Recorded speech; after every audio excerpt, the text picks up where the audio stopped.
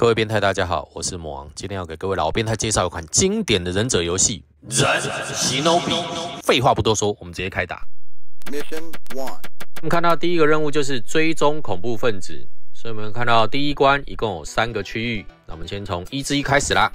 游戏故事说，某国内发生了伊贺忍者村里面的小忍者接连被绑架的事件。忍者们在拼死搜索之后，发现原来是企图征服世界的犯罪集团 Z 的所为。村里的年轻忍者敲五杖奉命营救小忍者，于是开始进攻邪恶组织的秘密基地。这就是忍-SHINOBI的故事啦。我们看到下面那个戴盔甲会喷火的，就是第一关的首领。那我们1之1就这样很简单的热身就过啦。接下来到1之2去啦。忍是由 Sega 第一研究开发部完成，并在1987年11月上市的街机忍者动作游戏。故事里面的每一个舞台都让人家联想到是日本跟美国的混合场景，并没有一个特定的国家跟地名。本作在街机游戏里面取得了非常大的成功，在1987年12月登上了日本街机该月的排行榜榜首，并且在美国一鸣惊人成为最卖座的街机作品。它也可以说是最重要而且最有影响力的忍者游戏。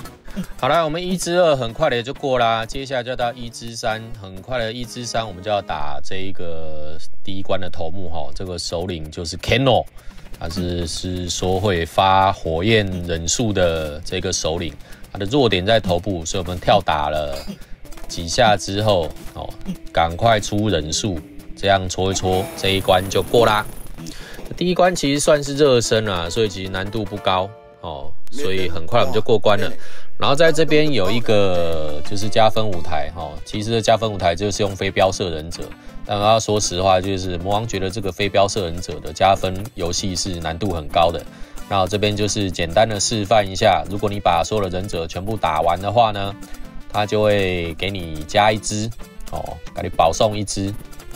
好，最后这个射完了，它就会出现了很多扇子，就是说阿里 perfect， 就是完美的通关。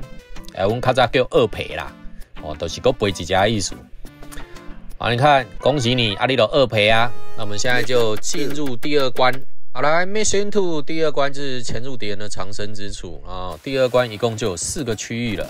然后这一关的首领叫做 Black Turtle， 啊，都是黑色的乌龟，实际上就是一台直升机啦。哦，然后魔王这边要特别提一下，玩这个游戏呢，其实这个主角啊，他不怕跟敌人互撞，因为互撞判断是不会死的。所以你看，魔王会特地撞那个躺在地下的那一个人。哦，这样他就会站起来，容易打到他。他不怕撞，只怕被敌人攻击而已。所以我们可以利用这个特性，有的时候你的位置站不好，就可以刻意的去冲撞敌人。好啦，那2之1，我们现在这样就过啦。奇怪，他怎么没有过？他妈的，有点秀逗。哦，好，触发了。好，那这样就过啦。我们往下一关前进。顺带一提，很多变态留言说，希望魔王在打电动的时候多讲些干话，但是魔王先前就解释过了，做影片如果一直在讲干话，干来干去干久，大家都会腻。而且魔王的频道里面，大部分浏览人气高的影片都是不讲干话，平铺直述，回归游戏本质的。而且魔王本身也不想操作情绪，一直拍那些死掉或自虐的影片了，因为像这种自虐型的影片，基本上没有什么营养，看久了就跟垃圾食物一样，有碍身心健康。是说我们这些老变态都有年纪啦，除了那些有慢性智障跟脑袋还没有发育完全的老屁孩跟道德魔人，大家来这边应该只是想要找一些志同道合的人，一起回忆过去的那段时光吧。所以如果要讲干话，魔王会另外放在魔王讲干话的单元，所以到时候爱怎么干就怎么干。不知不觉我们2之2也快要过啦，救完最后一个小忍者之后，我们触发一下中间这个门，应该就可以过啦。看怎么又跟刚刚一样，游戏哦有点秀逗。那我们就到2之3去啦。2之3这个关卡就稍微要考验一下各位变态有没有把玛丽兄弟这个游戏给玩熟。基本上就跳过每一个柱子的时候，蹲下来把每个忍者都打倒哦，难度不高。唯一要注意的就是这一边跳上来之后要马上放忍术。这一个游戏里面有个特点，就是如果你在同一个画面看到同时出现2个盾牌手，就是差不多要放忍术清场的时候了。因为这一边都是难度相对比较高哈，所以就是直接清场，这样过关才会快。好了，那我们2之3也就过啦。等一下我们就要打第2关的头目啦。我们现在打第2关的首领就是这个 Black Turtle， 都是黑色的乌龟，实际上就是这个直升机啦。它弱点在头部发光的这个位置，我们要小心从直升机上跳下来的忍者，他会往你身上跳，不要被打到。再来就是我们在这边赶快发个忍术，把后面的迫击炮给打掉之后，这样比较好打。再来接下来是慢慢的打前面这个发光的头，都是这个龟头。你看打一打之后，我们就过了，它就掉到海里面去了。把它的龟头给洗一洗，那我们的这一关也就过啦。好，那接下来又是加分舞台，这边一样就是，如果你把所有的忍者全部都射爆了，一样上钉上几滴。这边魔王也是简单的示范一下其实在打这个有点要诀啦，因为会跳过来的大概就是那几个就是那几个位置，左边、右边跟中间啦所以在扫的时候就是用这个概念扫会比较简单。你看一大堆扇子又飞下来，那都上钉啊，再送一只。那其实这个游戏其实难度还是比较偏高的所以上钉也是很正常的。接下来我们挑战第3关，就是打击它的补给基地。我们看到这一关一共有4个区域，我们就从山的外围开始潜入它的补给基地啦。另外，在这边提一下，如果你是魔王频道的忠实观众，你们应该就会知道，魔王的影片里面有一些影片根本就是在装孬 get 也就是故意把游戏玩得很烂，然后就放上去了。各位试想，魔王很多高难度的游戏都能无伤通关了，为什么就有一些游戏技术怎么会玩得那么烂呢？为什么？因为魔王发现，示范技术类或者是解说超高难度通关的游戏影片，浏览率都不高。因为这个时代正在改变，以前我们那个年代的玩家遇到困难的游戏，就会想办法增进技术，然后去挑战跟克服它，甚至还会大家一起讨论观摩很多高手的玩法。但是现在这个世代的玩家只想要轻松、舒服、愉快的懒人玩法，甚至花钱解决就好了。所以什么离线挂机啦、商城啦、台币战士啊、自动练功啦，干你啊什么都自动自动补血、自动射子弹、自动挥剑、自动走路、自动睡觉、自动打手枪，干脆他妈你自动树懒觉好了。但这个就是这个社会的大势所趋，低智社会就是这样了，大家通通都吃懒人包。所以如果魔王有一天放了一些金手指还是一些智障的影片，各位老变态就要知道，那不是魔王不会玩，而是在这个社会，笨蛋占大多数，而你不装笨，就会被笨蛋讨厌。还有一些变态在问魔王，你们要办个见面会？靠北，你就是魔王是白痴哦。魔王就是一个死肥宅，长得又不帅，懒觉也只有号称30公分。我的屁眼有没有长在额头上？请问是谁想要来看？是说大家都这把年纪了，如果还不知道这个社会基本上只想要看笑话，那么你这几十年来真的就是虚长年岁了。而且魔王这个频道里面都是一些上了年纪的老变态，魔王又不卖课程，也不卖烧肉便当，我又没有要大家加入会员，业配也没市场，然后也没有卖什么产品。除非现场卖 A 片或者是女优的毛啦，不然魔王真不知道干人家的 C 变态是能不杀小。所以说，如果要搞见面会的话，就等100万订阅好啦。因为魔王的内心其实是想要凑齐100万变态救台湾，然后大家一起到总统府前面拉布条抗议为什么阴茎肥大症政府居然没有补助？为什么呢？因为订阅魔王频道的变态大家都号称30公分，所以如果你没有加入魔王的频道，你就是小懒觉。这个部分就要请大家一起告诉大家。魔王靠北完了之后，发现这边忍者实在是太多了，所以我们赶快绕跑赶路一下，赶到第3关的首领这里。第3关的首领叫做曼达拉，曼达拉就是曼陀罗的意思啦。所以我们看这一关，它在攻略是比较特别因为有一大堆神像跟菩萨，好像背后就像骷髅头一样。那我们在打的方式又要用这种方式近距离跳射，然后这样才能用最有效率的方式把这一关给过了然后魔王觉得这一关其实也是蛮具巧思的一关啦，那我们要逐一的把这一些奇怪的菩萨像通通都给打爆之后，才能够去打这一关首领的本体。我们看到没有电如果你被推到那边去，就直接死掉了够连射一下，我们差点细。好，接下来就是要打他额头上面会发光的这个部分，那个部分才是他的弱点。它吐出来的火球有2种形态，一个会上下跳动，一个在地上滚动。那我们连续的射一射之后，它也就过啦。哇，这关的鬼啊！然后我们要进入加分关卡了。那魔王这边想要耍懒一下，就是前面已经都示范过了那这一边就是为了证明魔王也是颠北烂，所以我们这一边就随便打一打，就看一下不过的状况就是，你看你任务失败。好，我们现在进入第4关击退忍者部队。我们看到这一关一共有4个区域，然后这一关的首领叫做 Lobster， 翻译起来就是龙虾的意思。这个其实在纽约有一个龙虾潜灵堡，它的品牌也叫 Lobster。魔王去日本的时候也很常吃啦。讲到这边就要讲一下，就有些变态在下面留言说：魔王你讲英文，你娘嘞，拢不标准拢台式英文。干，你不知道林北都是挑钢被讲台式英文吗？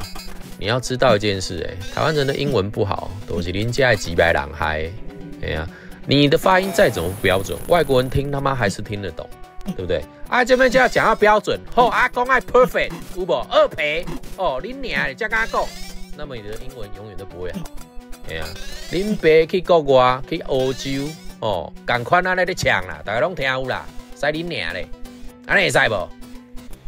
好啦，那我们这一关也就过啦，接下来就到4之2啦。好，接下来我们要到4之2关到牵显示的外围。那个4之2跟4之3其实都是，关卡是相当类似的，但是4之2它就是比较接近于说先让你热身一下。所以像 Sega 的游戏之所以受欢迎，就是它在设计还是相对人性一点。然后这边要注意的就是，你看这边有2个盾牌手，魔王前面有讲过，你只要遇到2个盾牌手，差不多就是可以放了啦。因为你说不放忍术，要靠拳打脚踢把它打败其实是有点困难的。然后在这里，因为我们已经换成了枪所以还是比较好过的。好来，那4之2我们也就顺利的过啦。好来，接下来的4之3的难度又比前面更高了，因为它比较重要的就是你看，就像玛丽兄弟一样我们要在柱子上面跳来跳去，然后又会有很多敌人会往你身上跳所以在这一边就是你要把敌人的出场顺序都背一背，然后能提前把它杀掉就提前把它杀掉，不要恋战。至于这小天狗一定要事先把它做掉。玩到这边应该大家都要很熟了啦然后注意一下这个会往你身上跳的忍者。好，我们4之3也就过啦。接下来我们打这一关的首领啦。第4关的首领就是这个穿盔甲的武士，他的名称叫做大魔忍，结果是龙虾 Lobster， 起来就好球我们先放个忍术，然后因为他的弱点在头顶然后就射个几下就过了。其实这一关它的命中的范围很小。好啦，那我们这一关就是也顺利的过啦，又到了加分关，这边一样，请让魔王耍懒一下，因为就是年纪大了不想要追求完美啦，咱有几家吸血的喝。好啦，这样就节省时间，那我们这一关就过啦。现在到第5关去。好来，第5关的任务就是打倒幕后的忍者，就是这个 Mask Ninja， 这个也就是鬼面忍者因为他戴的是般若面具，然后实际上般若面具也就是鬼面啦。好，来到这边开始，其实敌人的攻势都变得比较的强我们在这边先赶快把忍术先放一放，然后把这几个忍者小孩都救一救。因为这3个拿到之后，我们就可以直接开枪啦。开枪的话，这边要过会比较方便这边就是你可以利用地形如果忍者太多，让他上下跳，这样你可以争取一些时间。好啦，这样我们5之1也就过啦。接下来要到5之2关去啦。好来，5之2关我们就到内部的庭院里面了这里比较需要注意的就是空中这个蓝色的忍者，因为你有的时候就是被打到会直接死掉，有的时候是会被撞开。你看刚魔王就被撞开，所以他这个判定有的时候魔王也觉得蛮见鬼的，不知道什么时候会死什么时候会活。你看我会被撞开，有时候被撞到的时候会直接死掉。他们这边赶快先放个忍术之后，你看拿到了枪就可以事先射。你看有的时候你看他被打下来就每一个前进的位置那个蓝色的忍者你其实要稍微背一下顺序。好啦，那我们这一关5之2也就过啦。好来，各位变态，现在进入的就是5之3，距离最后一关的首领越来越近啦。5之3的难度其实魔王认为就是也没有很高啦，只是说敌人的密度比较多而已。然后因为它相对好用的地方就是你可以上下层这样跳，所以在上下层这样跳的过程里面，为自己争取一些时间。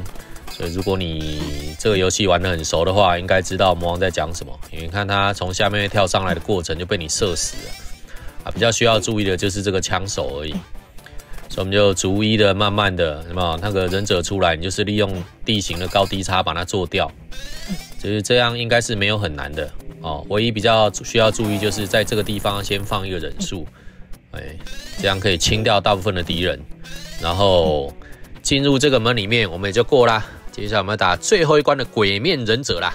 好来，我们要打最后一关的鬼面忍者，它一共有4个形态。第一个形态就是皮卡丘形态，你放电，电一放完，你赶快发飞镖射它，打它3、4次之后就变成龙卷风形态，有没有？就是趁它发龙卷风的时候，赶快踢它一脚。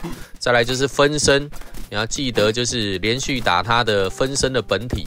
最后都是闪电侠形态，他会冲过来撞你啊！你小心不要被他打到。这个时候就先放一个忍术，放完之后，因为反正他会冲过来撞你之后才出拳出脚，你就远远的射他这样子，阿姨都歘起来呀！好啦，我们现在来看通关破台画面啦。结局就说到策划一切的幕后忍者纳卡哈拉，他是乔的老师，他教导乔忍术跟隐身术，并痴迷于重建封建时代。在忍者的传统里面，上忍的地位崇高而活跃，而纳卡哈拉已经建立了一个恐怖的组织，这就是他的结局啦。值得一提的就是最后的首领纳卡哈拉中原全名是纳卡哈拉摩萨西，也就是中原武藏。这里面就暗喻着最后的首领其实就是主角的父亲了。好啦，那这款游戏就为大家介绍到这边，下次有机会的话，再为各位变态介绍一些有趣的游戏影片。我是魔王，一个外表跟内心一样变态的中年阿伯，我们下次见。